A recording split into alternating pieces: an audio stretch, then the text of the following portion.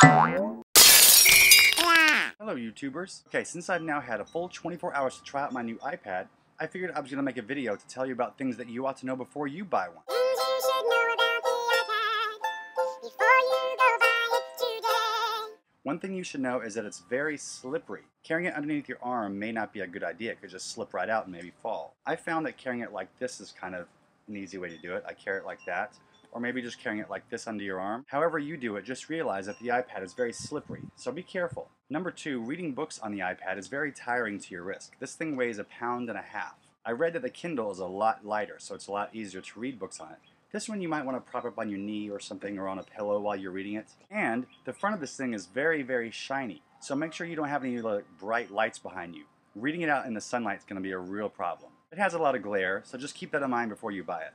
A lot of the new apps that you can buy for the iPad I think were rushed out in anticipation of the release of the iPad, so many of them crashed, at least the ones that I downloaded. So maybe all the kinks haven't been worked out yet. Whatever the case, I'm going to wait a few weeks before I buy any more because they're kind of expensive, and maybe in a few weeks the app developers or Apple itself will catch up with all the bugs. One of the applications I really like is iBooks. You can actually download that for free if you buy the iPad. It comes with one free book, but then you have to buy the rest. As you can see, I'm currently reading It by Stephen King, and what I like about it is that the pages really have a realistic feel to them when you turn them. I saw a lot of the user reviews on iTunes about the free Wall Street Journal application, saying that they expect you to pay $3.99 for it. But actually, you only have to pay $3.99 if you're going to read back issues. If you want to read the current one, the one that's current right now, that's always free. And it has a lot of really good content.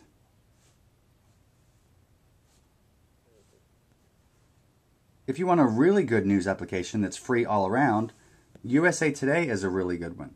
It's very sleek, great colors, and all the content is free. And if you want to go to different sections of the newspaper, just click on the icon.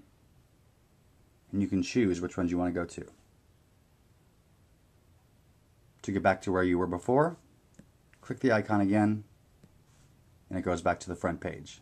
Like I was saying before, a lot of the applications you already have for the iPod Touch or the iPhone will work just as well on your iPad, so you may not have to upgrade or buy a more expensive application. For example, I love Skee-Ball. Skee-Ball works pretty well on the iPad. There's a tiny bit of pixelation, but not enough to really matter to me.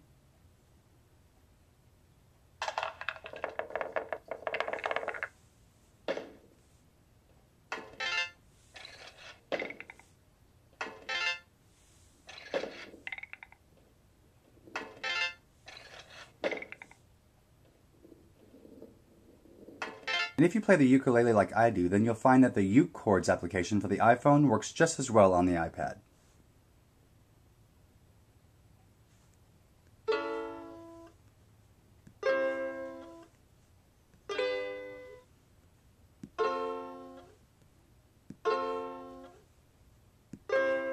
One game I really enjoy on the iPhone is Pocket God, and I really thought about upgrading once they come out with an iPad version. But once I played Pocket God on my iPad, I realized it wasn't really necessary. The graphics still look really good, the sound is really great, so even if they come out with one for the iPad, unless it has something, majorly new and better, I'm not going to switch.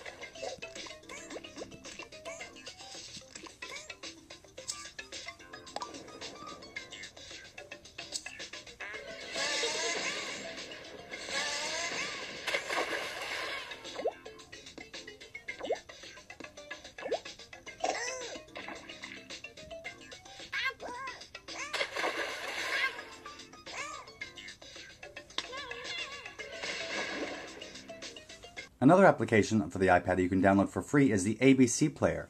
This is one I highly recommend. It really looks good on the iPad, and you can watch TV shows for free, episodes of ABC shows. So just click on all shows, and for example, let's check out The View. All the episodes come there. Click on the one you want to see, and except for a commercial or two that you'll be forced to watch. He actually had a really good time. It really has you guys. He felt a very so good look. So, and I It's think it's neat to HD, actually switch looks and kind really of well. gain an appreciation for what the other person does. Right.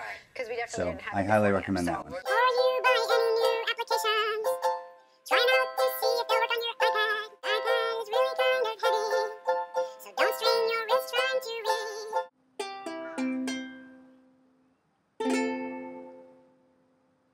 Are you still here? Scoot.